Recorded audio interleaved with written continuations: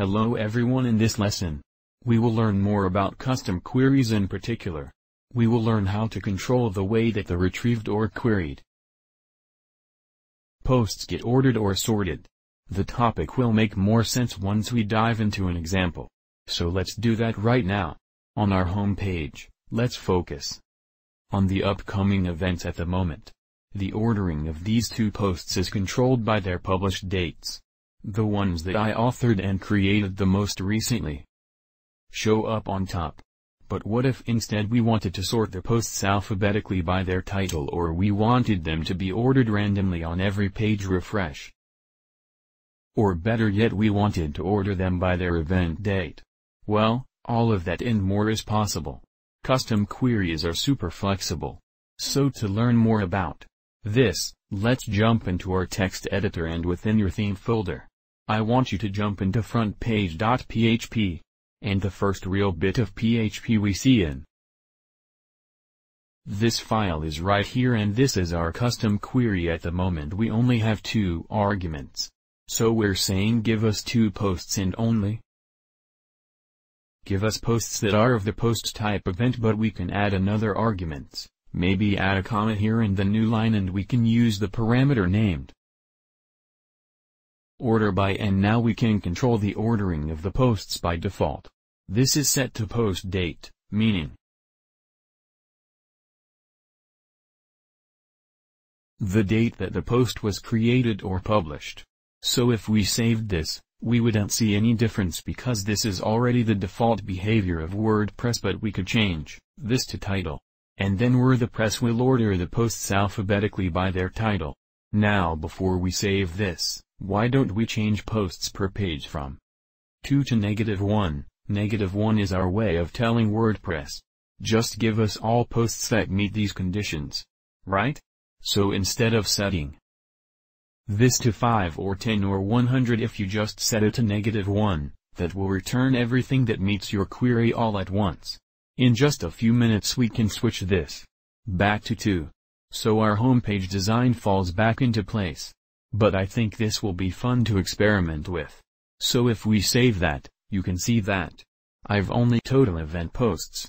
But more importantly, notice the ordering of them. They are now in reverse alphabetical ordering, and that's because we set order by to title. Now you might be wondering, why are they in reverse alphabetical instead of just alphabetical? Well, to answer that, let's add on another argument here, and let's use the parent named order by default. This is set to descending, right? Because if we think of WordPress's default behavior of showing the most recently published posts first, really what's going on there is it's showing the post with the largest date number. But if we want to sort by title alphabetically, we don't want descending order. We want ascending order. So if we save that, cool, now they are in true alphabetical order. And if instead you wanted them to be in a random order every time you refresh the page, we could just change order by to rand for random. Cool. So now they switch every time you reload the page. You get the idea. Except that's not what we want. Nor do we want to sort them alphabetically. What we really want is to sort them by their event date. Right? If you think about it, upcoming events really just means the events with an event date that is closest to today's date. Now before we go ahead and learn how to sort by a custom field value, I first want to make sure that our test data and experiment makes sense. Let me show you what I mean. So if we order by back to its default value of post_date, I didn't do this intentionally. But when I set the event dates for my 3 example posts, they already sort of look like they are in order. Right, June 29th, June 30th, July 20th. And that wasn't by design. That was just trend. Now what I'm going to do, and feel free to follow along, I'm going to go in and edit the event date for this Science of Cats event and set its event date way farther in the future. So that way we can clearly see that these are not in any sort of event date ordering yet. So in my admin, going to events, the Science of Cats, and also its event date to sometime in September way out in the future. Okay, so now if I refresh, cool, so now we can clearly see that these are not being ordered by their event date at the moment. They're being ordered by their published or created on date. And remember, we set the order to ascending instead of descending. So that's why we see the most recently created post down at the bottom. But let's get back to our real goal.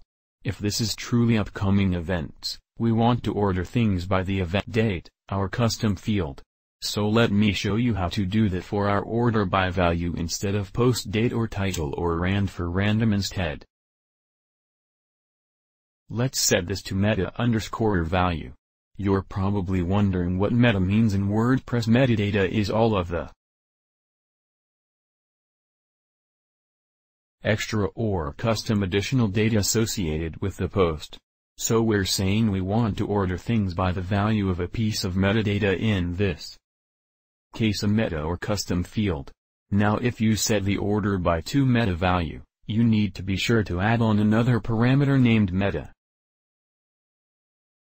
key. And this is where we spell out specifically the name of the custom field that we're interested in. So obviously remember the name of the field is event_date. Now I do want to point out that meta value is how we tell WordPress that we want to order by a meta key. And meta value is well suited if you're sorting letters and words. But in this case, since we're going to be sorting numbers, write a date is just a set of numbers instead of meta value. Let's use meta value_num as in number. Okay, so with this new custom query in place, let's go ahead and save this and check out the website. Cool. So we can see the September one that's way in the future gets moved down to the bottom, and all three events are now correctly ordered by their event date. Here is not yet complete. While it's true that we are ordering from the oldest event date to the most futuristic event date, what would happen once an event date is in the past? So for example, as I'm filming this, what if the current date today was July 1st? Well, in that case we wouldn't want to show this event, right, is upcoming events. So we want to hide or not even query in the first place events that took place in the past. Now before we learn how to write the code to filter out event dates from the past, let's first make sure that we have at least one test item. So right now I'm going to go edit math, meetup and set its event sometime in 2016 just to prove my point. So math meetup, and let's set the event date back to 2016 June 1. Okay. So clearly this event has no business showing up under upcoming events. So how can we write code in our custom query to filter out past events? The answer is that we need to use something called a meta query. So check this out. Let's add another argument. So new line, and the parameter is meta_querying. Then we're going to set that to equal and array within the array. Parentheses. I like to drop down to a new line. And the reason we give meta query an array is because we are allowed to give it multiple conditions or things to check for. So what I'm about to type is gibberish. You do not need to type this, but for example we could say only retrieve posts where the day is the 5th day of the month, and we could combine that with another filter. We could say only show us posts where it's the 4th month of the year. We could filter on another filter only in a certain year. So you get the idea. You can string together multiple filters or things that you're checking for. So that's our top level array that we're giving meta query. But then each one of those things that we're checking for should be an array of its own. I know this is getting confusing, but stick with me. Basically, what I'm asking you to do is net one array inside another array. Right? So maybe in this one we say only show us events from the 5th day of the month, and then we have another array that says only from a certain month or a certain year. Now, in our case we only need one inner array. Right? Because we only need to check for one thing. We want to say only return posts if the event date is greater than or equal to today's date. Right? Because that would mean the event is on today or in the future. We don't want to show any past events. So within our inner array, you know me, I like to drop down to a new line in between the parentheses, and we just need to give this inner array a few key parameters. So the first one is key. And let's set that equal just x as a temporary placeholder. We will circle back to that in just a few seconds. Let's also give it another parent named compare. Set that equal a temporary placeholder as well. And for now the final parameter is value. So now we just use these three parameters to basically create a sentence in plain English. That makes sense. So let's say only give us posts if the key is the custom field. So only if event date is greater than or equal to. Right?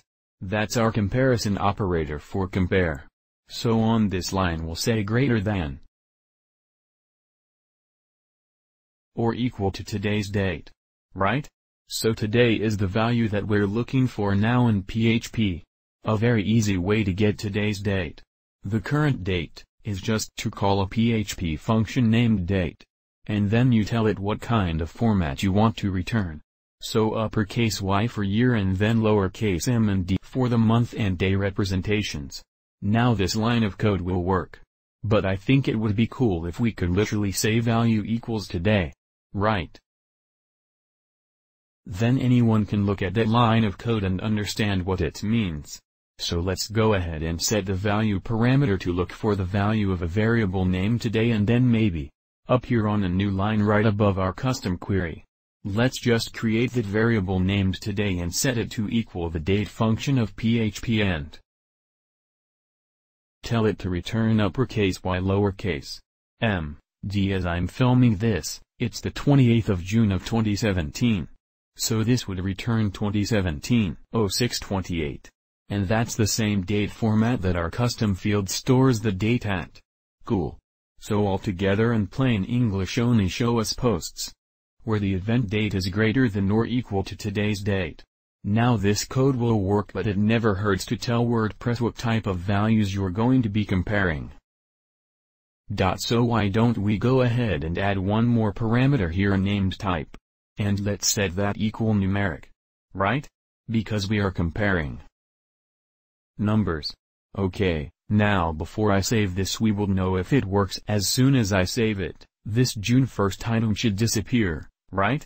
Because it's in the past. So let's save this code. Jump back to the website. Perfect. That event is gone. And that's actually going to bring this lesson to a close. I know this example was oddly specific, right? Dealing with the past, present and future. And if you didn't understand this specific example, 100%. That's okay. Just wanted to introduce you to this idea of ordering by something other than the published on date. Right? We are ordering by a custom field, and then the other takeaway point for this lesson is that we can use meta queries to really have fine-grained control over searching for particular values. These are big concepts that we are going to practice and use again and again as we build out the programs, professors and campuses portions of the website. In our next lesson, we will take a look at the events, view all archive screen, and we will make sure that this screen also doesn't show events from the past. We will also learn how to create a separate page entirely named past events that only shows events from the past. Should be a lot of fun. Let's keep things rolling and I will see you then.